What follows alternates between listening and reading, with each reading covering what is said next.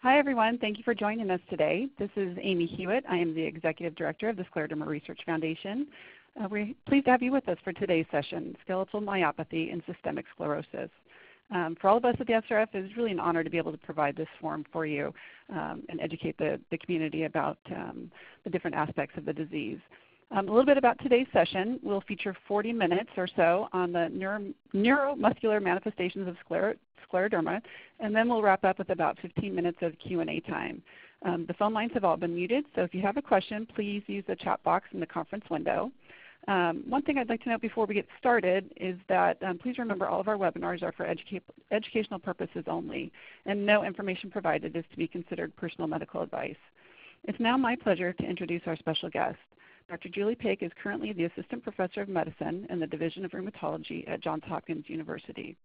She completed her undergraduate degree at Hopkins and medical degree at George Washington University School of Medicine. Thereafter, she pursued her internal medicine residency at UCLA Cedars-Sinai West LA, the VA Medical Center, where she served an additional year as chief resident. After completing her fellowship training in rheumatology at Hopkins, she transitioned to the faculty. Her clinical research interests are focused on neuromuscular manifestations of autoimmune diseases, particularly in the areas of myositis and scleroderma.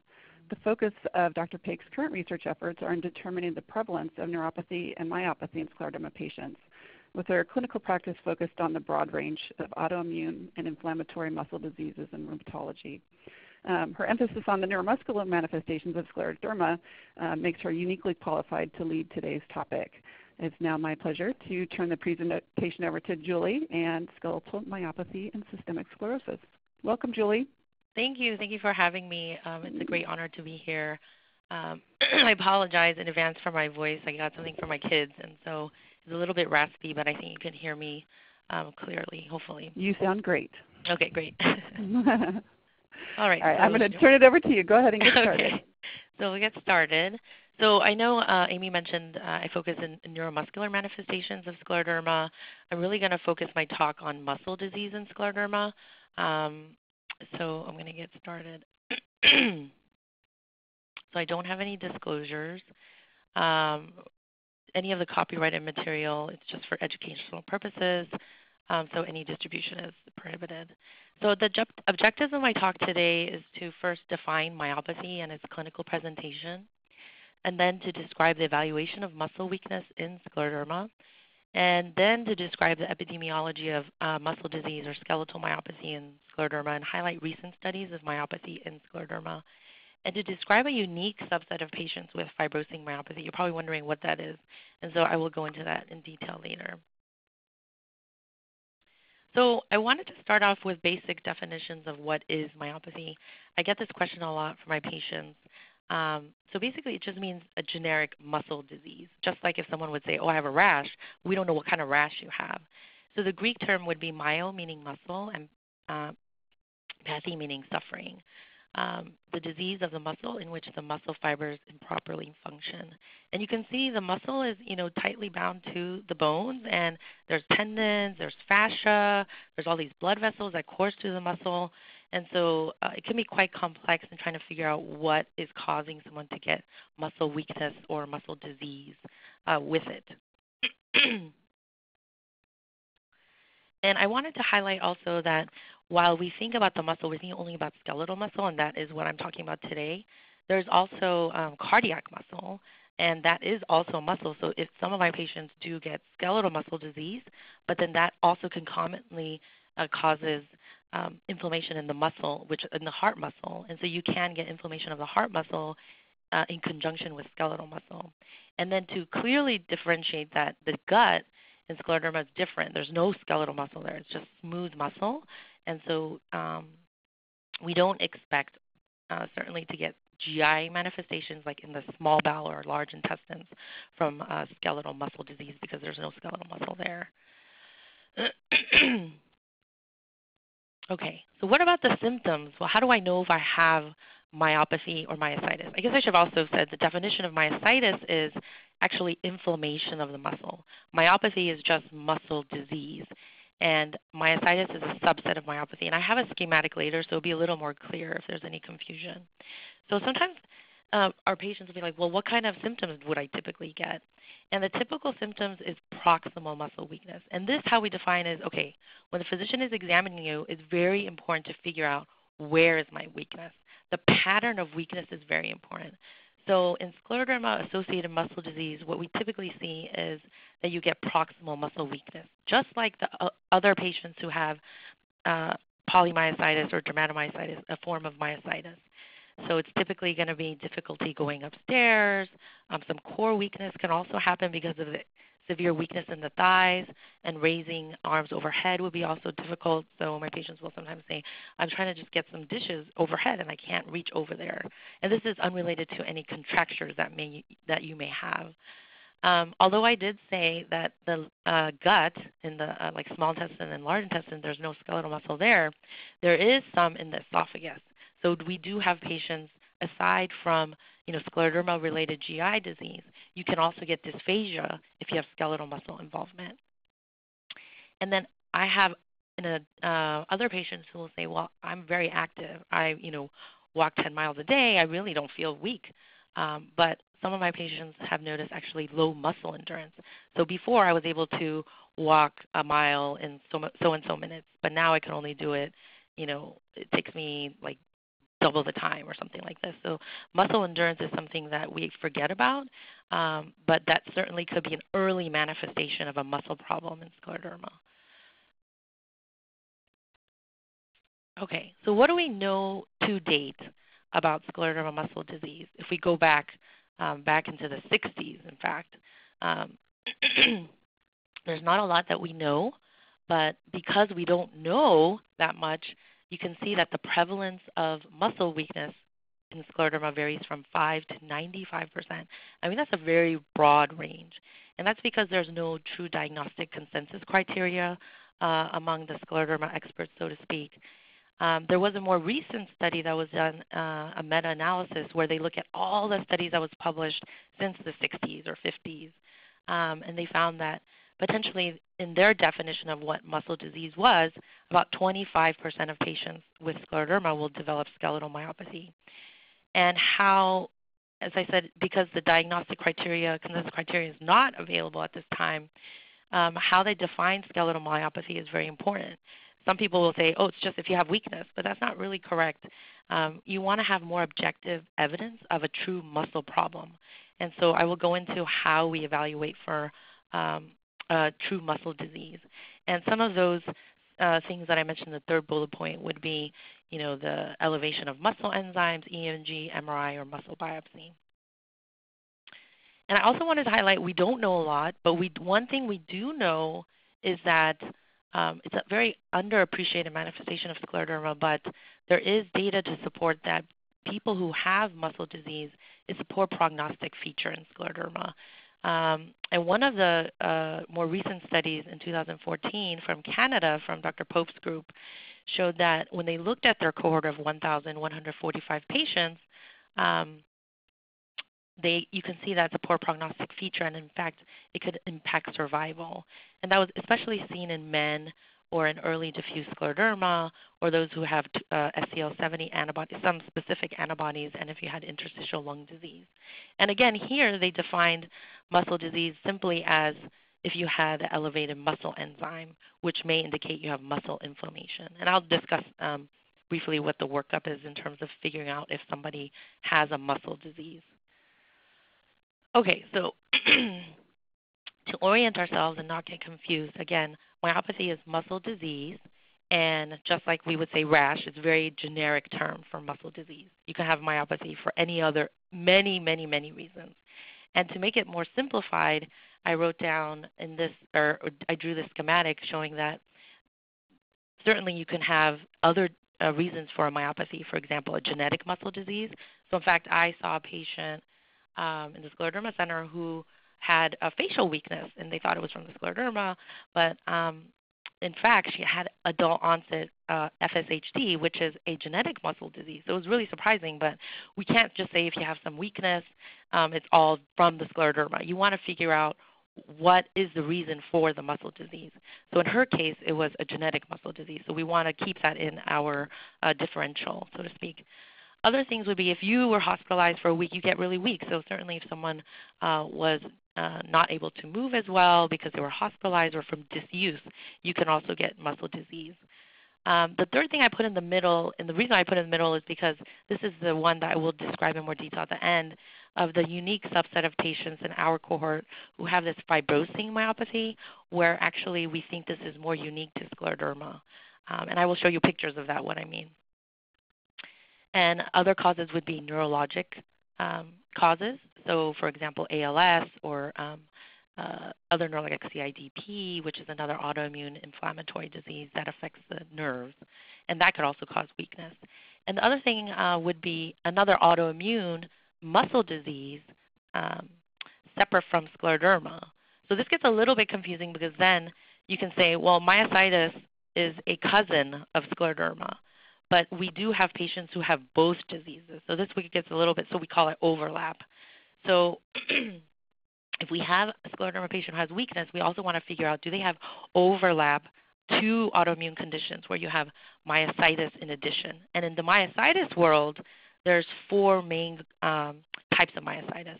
And this is polymyositis, dermatomyositis, inclusion body myositis, and the more recently described immune-mediated necrotizing myopathy. And I will go into a little more detail about those things. But interestingly enough, in the world of myositis, about 40%, okay, take away the scleroderma part of it, 40% of our patients with myositis, the most common overlap is scleroderma. So I think that's how I'm uniquely positioned in a sense to see a lot of these patients because, you know, we both, at Hopkins, we have scleroderma and myositis centers, and we can appropriately and comprehensively evaluate for both conditions. Okay, so that's a schematic.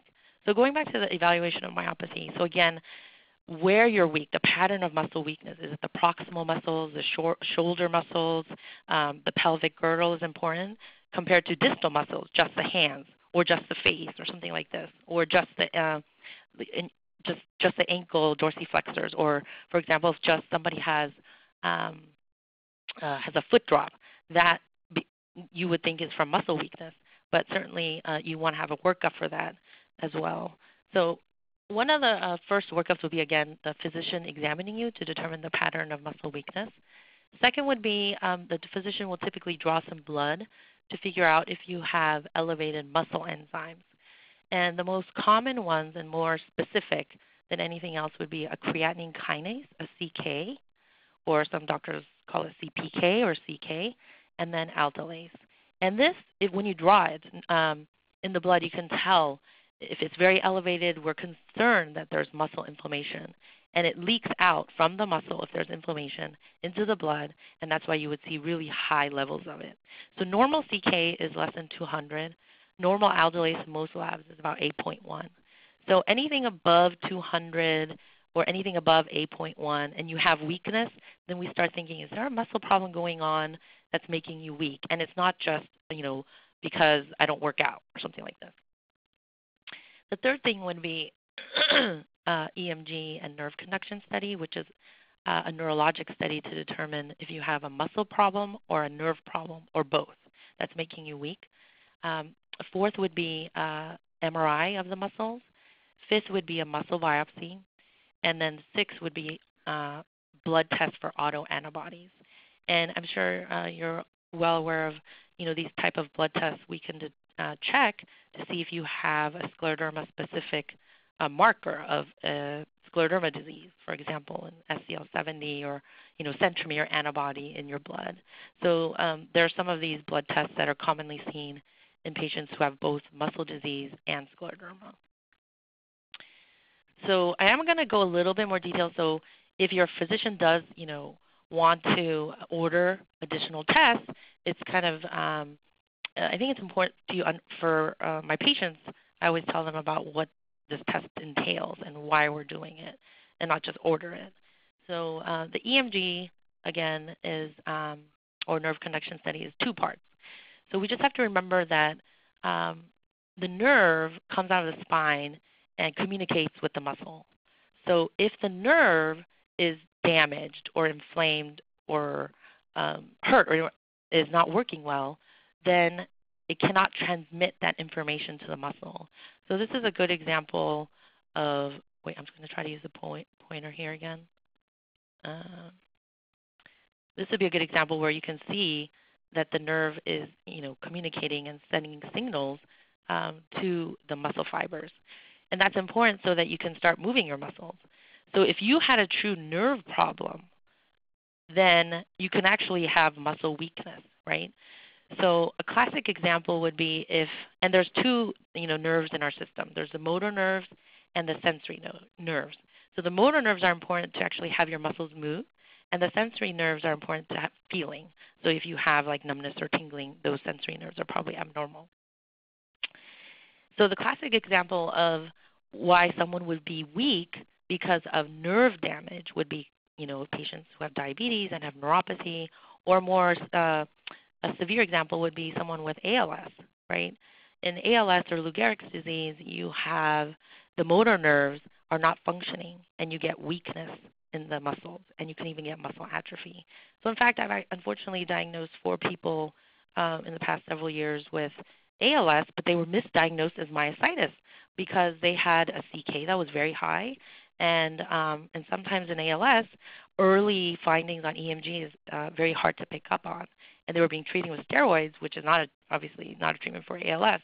And so this is another reason why we do this EMG and nerve conduction study to determine if the weakness is coming from the nerve, because the nerve is not appropriately communicating to the muscle, and that's the nerve conduction part to test your nerves.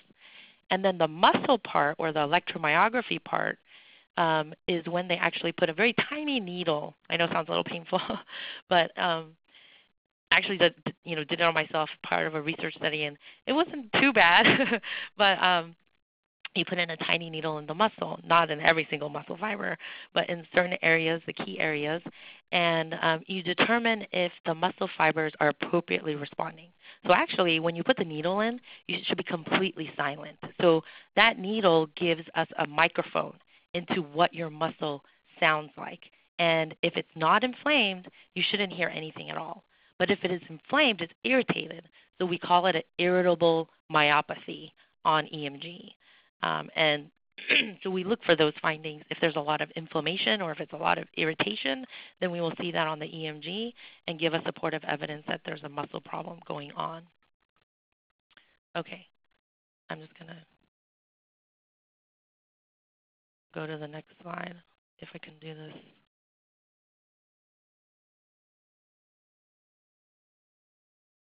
Okay. Now, the next would be the MRI of the muscle. So this seems like a lot, but the top, just focus on the top, is normal. So the reason why we do the MRI of the muscles, and this does not include any contrast, so we don't have to worry about gadolinium being given into your IV.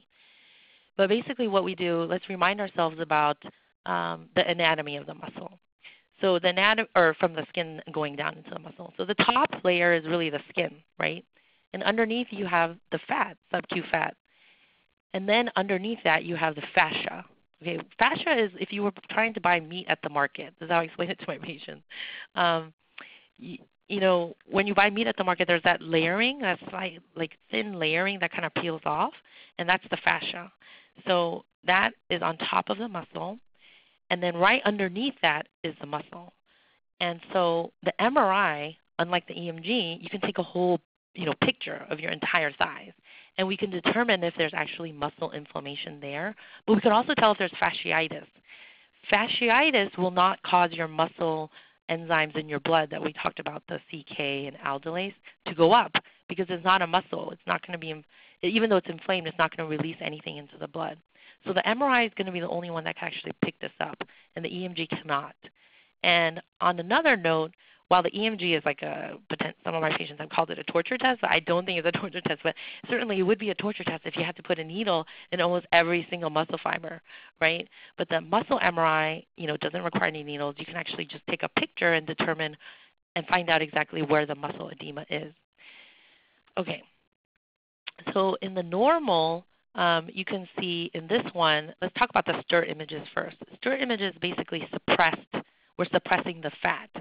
So here you're not going to see, the fat that's around on the T1 images. But basically, you're suppressing the fat so you can see any inflammation. So if there's inflammation or edema, it's going to look really bright. So the classic example of a lot of muscle inflammation or edema would be in dermatomyositis. So you can see here, this is all muscle inflammation, all this bright white.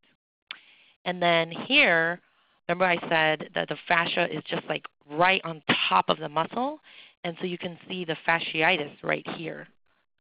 Like almost as if you were using a coloring book, I tell, like with my kids, and you highlight around the muscle, and you can see it's very like outlined around the muscle. That's fasciitis. So that's the edema or inflammation. So if there's a lot of muscle inflammation, we can see it on the MRI. The T1 images is important because we're looking now, forget about the inflammation. Now we want to know if you had this muscle disease for years and you were not treated appropriately for it, then what can happen is the muscle will turn into fat. When muscle turns into fat, that's unfortunately irreversible damage. Unfortunately, there's not much we can do about that. And so we want to avoid that. So people who get fatty replacement typically is if you have a severe muscle disease like myositis or,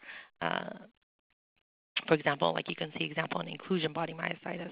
Or kids with muscular dystrophy like Duchenne's muscular dystrophy will get fatty replacement because it's a genetic defect. And there's not much, we cannot reverse that genetic defect. But I do have patients who have more severe myositis who will also get fatty replacement because they weren't treated appropriately. And not treated early enough. And so T1 is really only looking for fat replacement. And so some of my patients will be like, oh, we're looking at this together in the clinic, and I review these things with my patients together, and you'll see that, oh, it looks like a piece of steak, Dr. Paik, and I'm like, it kind of does look like that. So it's kind of interesting to explain it like that, but I think it's a great example that my patient said, because actually you want a well-marbleized steak, but you don't want tons of fat in it, because certainly that would not be ideal when you're trying to eat a steak. But again, the fatty replacement is something we truly want to avoid in muscle disease. Okay, so next slide. So the next typical workup we do, depending on what we see on the muscle MRI and the EMG, we want to do a muscle biopsy. Not always. And I know our patients with scleroderma tend to have tighter skin. So some people are worried about healing, but I mean, really we haven't had any problems in doing the muscle biopsy. I think you just want to have someone who knows how to do it properly when you do it. And again, one other thing, the reason the MRI is very helpful for us is that, when you see the muscle edema, you want to, sometimes the muscle disease can be patchy. And if it's patchy, well, you don't want to biopsy normal muscle tissue, because then it's just a waste of trying to do a muscle biopsy, and you're going to be left with a scar, and you're like, well, what's going on in my muscles? So the MRI is very helpful to localize the area of the most intense inflammation. And then, for example, if I was looking at this MRI picture, I would say, well, I mean, this has a lot of muscle edema, but you can probably biopsy here or here. And I would tell the surgeon exactly where to go. I can exactly tell them on the MRI, okay, 2 centimeters above the, upper aspect of the knee, and we can measure it exactly out so we get the best sample, and we're not wasting time and healing and all this stuff to do another muscle biopsy. So that's another reason why the MRI is very helpful. So I love the muscle because the muscle, I didn't tell you on the previous slide, is that muscle can regenerate. So we're born with these satellite cells at birth. So if the muscle is inflamed and it's treatable, and if we treat it appropriately, muscle will regenerate, and you will not get fatty replacement. But if you don't treat it and there's all this inflammation, or if there's a genetic muscle disease, muscle will gradually turn into fat because we're not either providing treatment or there is no available treatment in kids with muscular dystrophy. So that's the good news about the muscle. You can regenerate and get better. So this is just an example of normal muscle tissue. It's healthy, and I'll show you examples of other muscle disease states. So I just want to put in perspective that this is normal tissue. And this is entire muscle fiber with the tiny myofibers in here in a big fascicle group of muscle myofibers. And the nuclei, or the center of where all the action is going on is typically around the myofiber. Okay. And then we don't want to forget about the autoantibodies. In myositis, I didn't put a slide because in myositis, a form of myopathy we discussed as a schematic before, there's a lot of, there's probably at least 20 or more myositis autoantibodies. Just like scleroderma, we know that if you have more muscle involvement, we typically look for this PM-SCL, which is stands for polymyositis or dermatomyositis, overlap with scleroderma. So people with this antibody in the scleroderma world typically will get more muscle involvement. But I have to tell you, and I will show you some of the studies we've done, that we do see muscle involvement even in these other autoantibodies in scleroderma. So fibrillin, we've seen patients who have this autoantibody and also get pretty severe muscle disease. We've also seen people who get muscle disease in those who have this autoantibody. And these autoantibodies are important because it tells us what kind of clinical presentation you may have, right? And so this is another reason why we order these antibodies in scleroderma. And if I see you, we typically also order the myositis autoantibody panel because I do actually have patients who have, SCL70 antibody and JO1 antibody, which is a different myositis autoantibody. So you could have two. It's very, very, very rare, but certainly we wouldn't want to miss that because then your presentation, we would want to look for certain things and be more diligent about looking for other organ involvement. Okay, so just to put it in perspective and to review again, to evaluate for muscle disease, you want your physician to examine you for weakness. In scleroderma-associated muscle disease, typically it's the pattern of involvement is proximal muscles, and then the workup usually is muscle enzymes in the blood like CK and aldolase. The EMG is very helpful to determine if it's a nerve problem or a muscle problem. The MRI of the muscles is very helpful to look for inflammation and any chronic damage like fatty replacement. And then, the muscle biopsy is also very helpful to determine if you have one of these other autoimmune forms of myositis. So I'm going to go into, since I said about 40% to 45% in the myositis world will have overlap with scleroderma, we want to better understand what those other autoimmune conditions are of the forms of myositis. So we said polymyositis, dermatomyositis, inclusion body myositis, and this immune-mediated necrotizing myopathy. I'm not going to talk about inclusion body myositis because this typically, I've never seen it in patients with scleroderma. That'd probably be reportable. It's a very insidious, kind of slow form of myositis, and there's unfortunately no treatment, but it's typically seen in male patients greater than 65.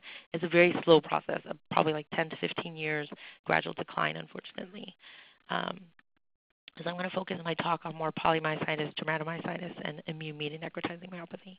So dermatomyositis is very easy to diagnose in a sense from a physician perspective because you typically will have a rash. And I do have patients who have scleroderma with, like I said, true overlap myositis.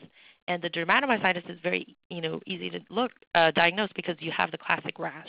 So this classic rash that we describe here on the knuckles is called Gotrin's papules. And it's going to be red, itchy, and scaly. Now it could be misdiagnosed as psoriasis, so it's important that your doctor is on the lookout for that. The other skin manifestations you see in dermatomyositis is this, shawl sign, we say, in the back of the neck as well.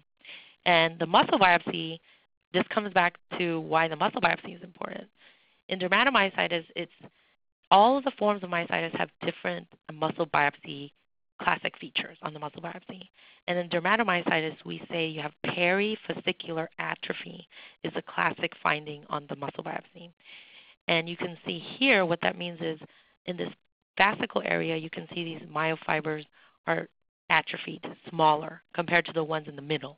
So that's called the perifascicular atrophy. You can also see perivascular inflammation. Remember, the muscle is very vascular. So you can see the blood vessel right in the middle, and you can see all of these blue-purple cells. the inflammatory cells are all around the blood vessel, and you get perivascular inflammation. So you can see that in overlap with scleroderma. Excuse me. Another one would be the polymyositis. This is really a diagnosis of exclusion. In the myositis world, I would have to say this has really kind of become like a, I don't want to say like a trash bag term, but like is really a diagnosis of exclusion. In the old days, I would say, someone would just say you have polymyositis if your muscle enzyme was high and you had some mild weakness. But really, to be more robust and to be more accurate, polymyositis usually you should have evidence of inflammatory cells, like in this picture on the muscle biopsy, or what we call primary inflammation, where the inflammatory cells are invading the muscle fiber here. You can see all around. And in polymyositis, it's a little bit more difficult to diagnose, and of course, because of that, I think a lot of people in the past would have said, like, again, if you just have mild weakness and elevated CK, oh, you have polymyositis without any biopsy. But remember that just because you have elevated CK and muscle enzymes, elevated CK or muscle enzymes and muscle weakness doesn't mean you have an autoimmune muscle condition, right? You can have, a neuromuscular disease, a genetic muscle disease, or you could have taken statin medications and you could have had muscle breakdown, or you could have had severe thyroid problems, and that can also cause muscle weakness and elevated CK. So it's really become a diagnosis of exclusion. And so if I see anybody with, polymyositis, supposedly, where you have weakness and elevated CK, but you don't have a rash, we always do a muscle biopsy to figure out what's going on.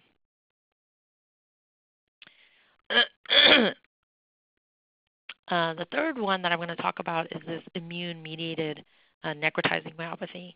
And for, to shorten it, it's just really a necrotizing myositis or myopathy.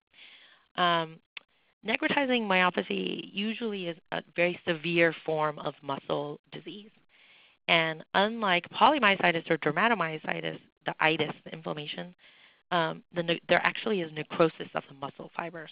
So you can see here, like in this picture, these muscle fibers are being degraded or degenerating.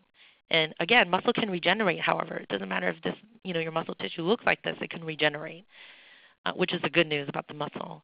And so people who have this necrotizing myopathy typically have very high muscle enzymes. So I think the highest CK I've seen is, 150,000, 50,000.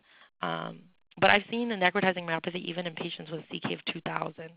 So, and these patients typically tend to get early fatty replacement or damage. So it's very important to treat it aggressively early on. And as I reported earlier about checking myositis autoantibodies, the two more common ones outside of the world of scleroderma is this SRP, signal recognition particle, and the HMGCR antibody. And why this is important, these two are the ones that are most associated with an autoimmune necrotizing myopathy. And this one, the HMGCR, is typically associated with statin exposure. So if you're taking Lipitor, I have people who are taking Lipitor and they get very high muscle enzymes, and they stop the Lipitor, and it doesn't get better. And in fact, they get so weak, the doctor's wondering, oh, well, we stopped your, atorvastatin. Why are you still weak? And so there is an autoimmune form of this necrotizing myopathy where it's not just the statin is directly having a toxic effect, but it actually causes a cascade of an autoimmune response in the muscle and causes you to have an autoimmune muscle disease or muscle inflammation or this kind of severe necrotizing myositis. So these people tend to have more severe muscle disease. Now, I gave you examples of these two, HMCR and SRP, but actually, now, we tend to do, more muscle biopsies in patients with scleroderma. Not always, but if we do, we have seen more necrotizing biopsies, in which case we really want to treat it aggressively so you don't get fatty replacement or damage. Okay, next slide. Okay, so then that's kind of the background of what we know about muscle disease in scleroderma and in kind of overall in autoimmune diseases. Um, so the next step was for us to figure out, well, what about in our Scleroderma Center? What happens to people who have muscle weakness? So what we did was we queried our large cohort of patients of 2,481 patients from 1990 to 2010. And the study included about 1,700 patients. And we wanted to see who had muscle weakness and what happens to these patients. Do they have more disability? Do they have higher mortality? Because again, in one of the first slides, I described that myopathy or muscle disease in scleroderma is a poor prognostic feature in scleroderma. So what we found was that people, and how we defined muscle weakness was if somebody had a score, a muscle severity score, of greater than or equal to 1. And this means 4 out of 5 strengths is that you had at least mild weakness. And 4 is the more severe, where you're actually using ambulation aids. And we looked at the outcome of the Health Assessment Questionnaire, which is a validated patient-reported outcome of disability. And what we found was we had about 392 patients who had muscle weakness based on that definition, and then 1,326 who didn't have any weakness. And I know this is a bit of a busy slide, but I'm just going to highlight in yellow that when we have these large numbers, we can actually try to figure out, is it even statistically significant? I know that comes up a lot in research articles. And that comes up because if you have small numbers, it's harder to tell, is this really meaningful? And so we use this statistical program to actually very rigorously analyze the data to figure out if this really means something. And so what we found in those who have weakness is that patients tend to have a earlier age of onset, just a little bit. We have a referral bias probably because of where we are, but that tend to be more African American patients. The duration of disease in patients who have scleroderma and muscle weakness tended to be shorter. And not surprisingly, patients tended to be of more diffuse subtype. And that's been reported in the past literature as well that I described to you back in the 1960s and 70s and 80s. But that was what we found in our own cohort as well.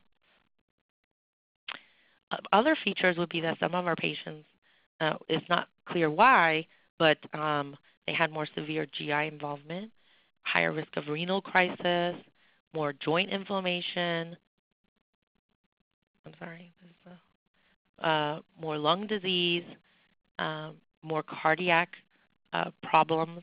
I'm sure you guys do your echocardiograms yearly, which is recommended for all scleroderma patients, where the ejection fraction or the pump function of the heart was less than 50%, more commonly less than 50% in patients who had muscle weakness. And the CK, again, tended to be higher in those who had muscle weakness, which is not surprising because if somebody has muscle weakness, and not everybody will have an elevated CK, but it's typically you would expect that. Interestingly, if you had the centromere antibody, you tended to be more protected against having muscle weakness. So it's found in those who were not weak. But another thing would be if there was a higher risk of death in those who had muscle weakness, which is just supporting previous studies that while it is an underappreciated manifestation, there potentially may be a poor prognosis. But in our cohort, it was not statistically significant. And then the HAQ-DI, which is the Health Assessment Questionnaire score, was higher. So not surprisingly, patients who have muscle weakness will feel more disabled. And so you can see here, I think there's a really almost like a linear relationship where as you get weaker, 0 means no weakness, 1 means mild weakness, 2 means moderate, and 4 is if you use ambulation aids. You can see that the disability score gets higher, as you can see. The average disability score in osteoarthritis is 0.8, and in rheumatoid arthritis is 1.2. So you can see that patients with muscle weakness and scleroderma certainly have much higher disability scores So, and that's important to know. Excuse me. So the take-home points from our this first study would be that patients with muscle weakness are more likely to have diffuse scleroderma, shorter disease duration. So early on the disease, because treatment can make a big impact in some subsets of the form of myopathy, you want to try to look for it earlier in the disease process than later. And then you could, there was more likely to have restrictive lung disease of FVC of less than 70%, severe GI involvement, and higher CK values. And again, muscle weakness independently associates with disability. I didn't mention this, but some people will be like, well, if I have rheumatoid arthritis, of course I'm going to be more disabled. And since we know that, we actually controlled for those things. We can do that in a rigorous statistical analysis. And even after you control for all these features, like other things that could cause disability, it still panned out that the muscle weakness was a big contributor to disability. Okay. So the next study that offshooted from that first study would be, well, we have all these patients who have muscle weakness. Well, what is the reason for their muscle weakness? So we found that in our cohort of patients, we had muscle biopsies. So we wanted to figure out what was the muscle biopsy findings in these patients with muscle disease. So our study included patients obviously with scleroderma, and you had to have muscle weakness, and a muscle biopsy read at our institution. We did that because we wanted it to be uniform and the same read by the person who read it on the muscle biopsy, because it could be a person reads a muscle biopsy, not a computer. So we had about 65 patients who had muscle biopsy, and 42 of them had muscle biopsies read at our institution. And again, this is just kind of the baseline clinical characteristics of these patients. Tended to be more African American, more diffuse scleroderma, and higher risk of pulmonary and RVSP that was greater than 40. Okay, so this is more interesting. What is the spectrum of the muscle biopsy findings in these weak scleroderma patients? And remember, I talked about the EMG in the beginning. So when they put the needle in the muscle, it should be electrically silent if it's normal. If it makes a lot of sound, because the needle is a microphone into the muscle to figure out what's going on, there's a lot of irritation, that means. And so we found that about 48% of these 42 patients, or 19 out of 42, had an irritable or a lot of irritation in the muscle on the EMG. Surprisingly, we were surprised that they also had abnormal sural studies. And so I may have mentioned this before, but the sural nerve is the longest nerve that comes out of the spine. So if you have any nerve problem, that would be the first nerve to go down. And so we found that some of these patients had no response, some of them had low responses, and so about 43% had some abnormal nerve problem.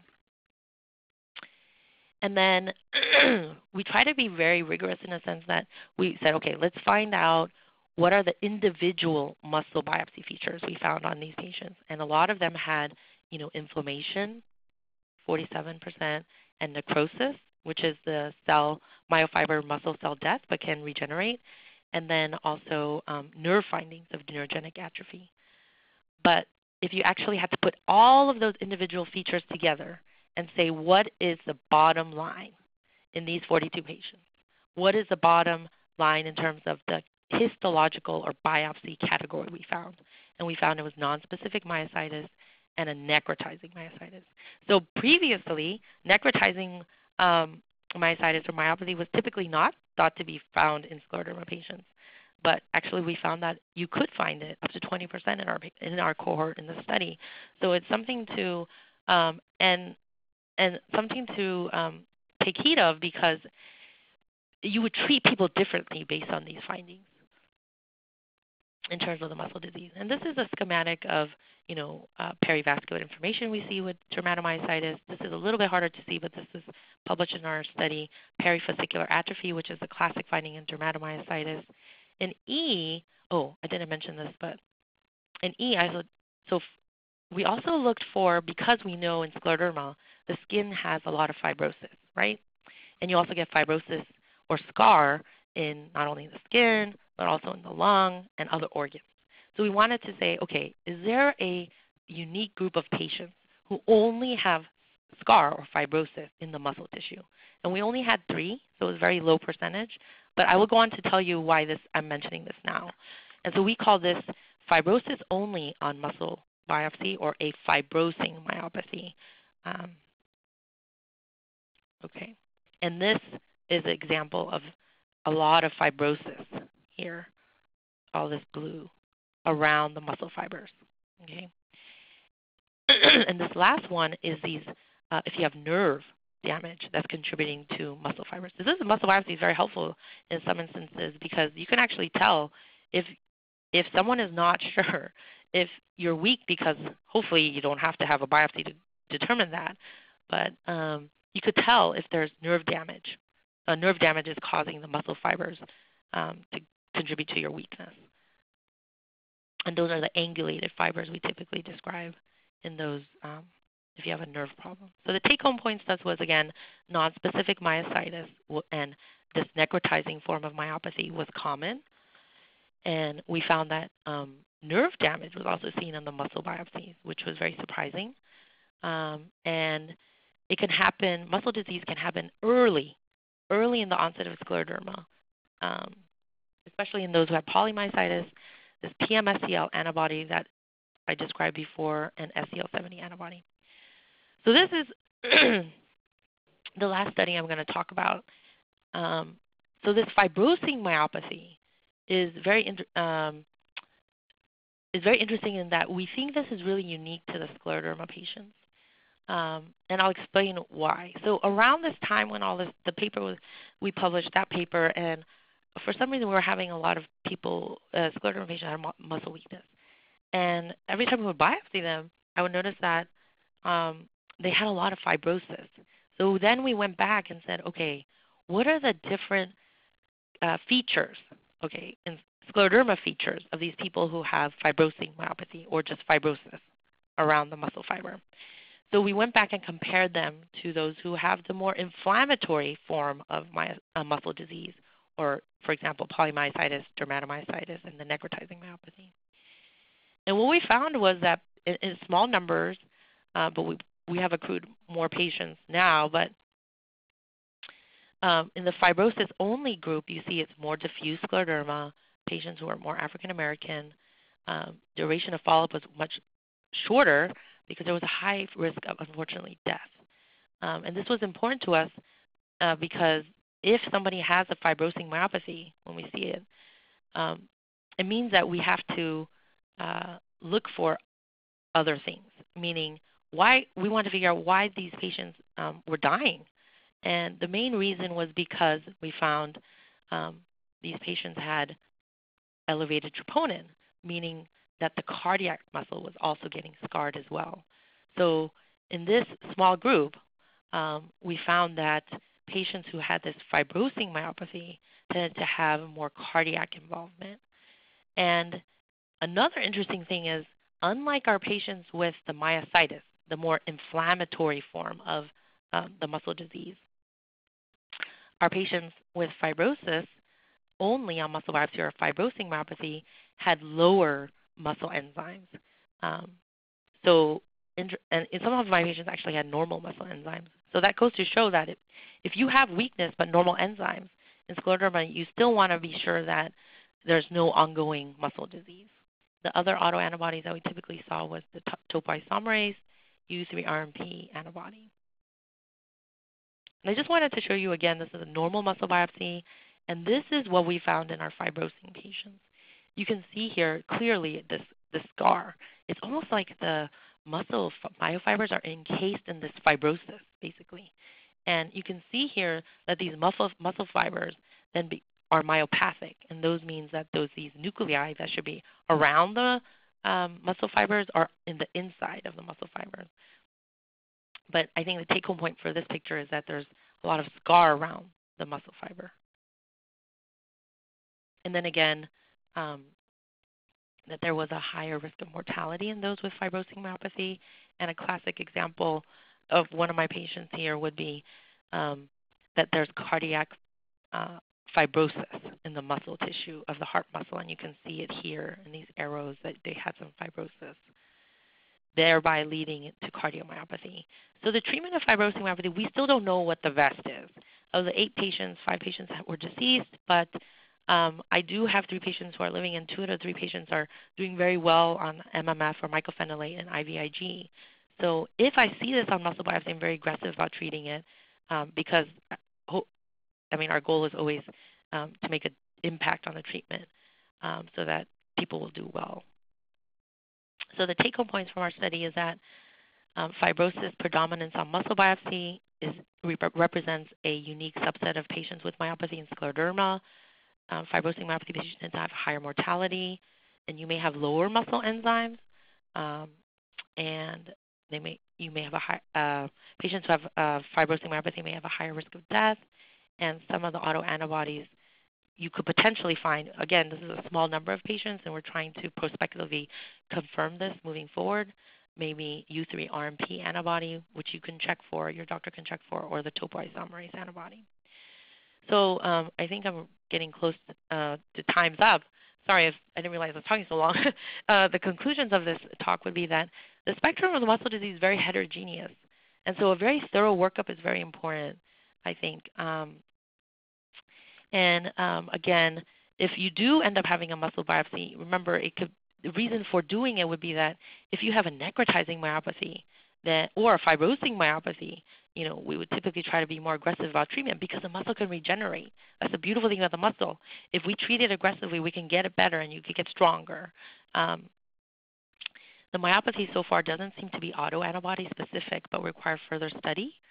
And yes, patients with myopathy can have poor outcomes such as disability, but if you treat it, we can make it better. And I think this is going to be something we need to confirm moving forward. But there is a subset of patients we clearly see that have this fibrosing myopathy or a lot of fibrosis that can lead to higher mortality. Another reason why we want to know about it so we can treat it. And I think that's it. And I just want to thank, the Scleroderma Center where I work, and I also work at the Myositis Center, to my mentors, Dr. Wigley, Dr. Hummers, and Dr. Mammon, especially. Thank you very much. Thank you so much, Dr. Paik. We really, really appreciate a very informative talk. We do have some questions that have come up. We might run a little bit over on time if that's okay with you, just so we can try and address what we can. So we'll try and kind of just wrap it up right around 11 o'clock if we can, or Pacific time. But like I said, we may run just a little bit over. Some questions that have come up through the talk. Somebody asked, is PT useful for myopathy, seeing a physical therapist, and is there an alternative to that? Yes, absolutely. Physical therapy. So in the myositis world, there's this kind of old thinking that if your CK, your muscle enzymes are really high, your doctor will be like, no, you really shouldn't exercise because your muscle, it'll get worse. But in reality, what we've seen is that people actually, one aspect of the disease is if you have muscle inflammation, yes, we want to treat it. But if you don't use your muscles, then you're going to lose it. So we say, if you don't use it, you're going to lose it. So if you pair up with a really good physical therapist who's not going to try to make you exercise like you just had a knee surgery, a simple knee surgery, but who knows about the disease process, it'd be very helpful to, be treated for the muscle disease, but also do physical therapy and to exercise and to keep those muscles very well perfused and keep moving. So yes, absolutely, that's a good idea. Somebody was asking that they were diagnosed with polymyositis and then it seems to have resolved. Is that possible, or does it just kind of lay dormant, or? No, so again, with the polymyositis, yes, it can, once you get treated for it, you can certainly, because remember the muscle can regenerate, it can completely go into remission. So I have people, if we're not using the immunosuppressants to treat your scleroderma, because the scleroderma is less active like in the skin or the lung, and we were just only using the immunosuppression to treat the muscle disease, and you're doing really well, then I start to taper off these medications. Because the muscle disease can go into remission. Okay. I guess along those lines too, is there a limit on how much physical activity you should be doing, or should that be limited? Is there a negative impact on that? I always say, just do as much you can, but don't go overboard. So if you weren't training for a marathon, then don't suddenly run, like 10 miles the next day. Just kind of gradual to the point where you're able to, move and exercise, but not a severe workout, basically. Okay. Yeah. Now, the last part of your talk, you were talking about the fibrosing myopathy. Are there any preventative measures that can be taken, when you're seeing the higher levels of the, I'm going to say it wrong, troponin, as you indicated? Oh, yes, that's an excellent question. So if we find that you have cardiac involvement, so let's say you're a patient who has either myositis or fibrosing myopathy, and we check your troponin, and we tend to track troponin now if we're concerned, you're saying you have shortness of breath and we know you have muscle disease, then we then usually pursue a cardiac MRI or try to figure out why your cardiac muscle enzyme is elevated, because that would really change management. So I think an early blood test marker to check for that in sort of a preventative way so that you don't get heart inflammation and scar would be to check that troponin level. Because that could give us insight into what other workup we need to do to prevent any heart failure or other complications from heart disease. Okay. Somebody is asking, do you have patients with specific neck or upper back weakness and holding their head straight? Is that a indication of the myopathy? Or Yes. So I do have patients who have isolated head drop where the neck, you can't lift up your neck by yourself.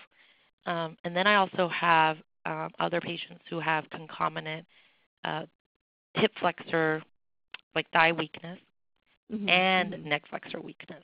So those are the proximal muscles that I showed before, where the neck could be weak plus the arms and the legs. But I do also have isolated head drop, so it's a different thing. So that could happen. Okay, got it. I have somebody asking, and I'm trying to be careful not to direct any, give any specific medical advice, but is muscle spasms and muscles of the abdominal, it sounds like the extremities and then some abdominal muscle issues, magnesium levels are normal. Are there other reasons that could cause that kind of, those kind of muscle issues? So muscle spasms, that's a very hard one. Muscle spasms is so common. If the magnesium levels are normal and we can't find any other reason, like any true muscle disease by doing EMG or further workup to figure out why you may have muscle spasms, then sometimes, unfortunately, muscle spasms is very difficult. The other thing, sometimes we don't know the reason. We can never find out.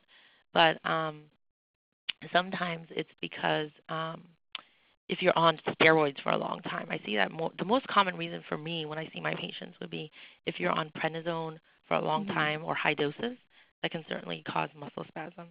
But there is a kind of protocol workup we typically do for muscle spasms. And so if that's all negative, then we just kind of treat the symptoms, unfortunately. There's a whole center for muscle spasms in certain academic centers because it's difficult to diagnose, to find out the reason sometimes. And I'll just do a couple more questions and then we'll wrap up. Testing for antibodies, can the results change as the disease progresses? You mean in Scleroderma and myositis specific? Yeah. Let's see. Not typically. The reason why I'm hesitating is in people who have the one I was telling you about, the necrotizing myopathy, in statin exposure, we've seen that people's titers go down with treatment of the muscle disease. But in other conditions, in other forms of myositis, it's typically not. We haven't seen that yet in the fibrosing group, but that's something as a future study that we should be doing. Okay. Let's see. I want to make sure. I think we've addressed most of the questions that we have. Can you get dermatomyositis on your face? That was one of the earlier questions. Yes, absolutely. So the skin findings of dermatomyositis could be, you can get purplish discoloration over the eyelids. That's called heliotrope rash, named after the flower that looks like purplish in color. And then you can also get like this flush over almost like the butterfly rash, like in lupus. But the butterfly rash in lupus typically spares the nasolabial folds, but in dermatomyositis it doesn't. Interesting. And you can also get other areas like the neck, the arms, the sides of the thighs. We call holster sign. If severe enough, it could be whole body erythroderma, where your entire body is very red, look like you have sunburn. So there's a whole wide range, but you can definitely get it on the face. Okay, got it. I think I've tried to address as many of the questions as we could. I think we've gotten to most of them. So thank you once again for your time. Oh, absolutely. It's really such a great pleasure talk. and an honor to be here. Yeah, no, we really appreciate it. So just for our audience out there, please be sure to check our website for our upcoming webinars in 2018. And note too, on our site we have all of our past sessions on there as well for you to view at your convenience. They're all free of charge. So I think that's going to be it, and we're going to wrap it up today for today. Thank you again, Julie, so much. Okay, thank you very much. You're welcome. And then just a reminder, we welcome all any feedback that you might have. So there's a short survey as you close out. And then please remember that we depend on your support to continue our investment in the most promising research. So for more information, visit us online at SRFCURE.org or call our offices at 1-800-441-CURE to support our program. Thanks again for sharing time with us today, and we look forward to our next session and having you join us. Thank you so much, everybody. Thank you. Thanks.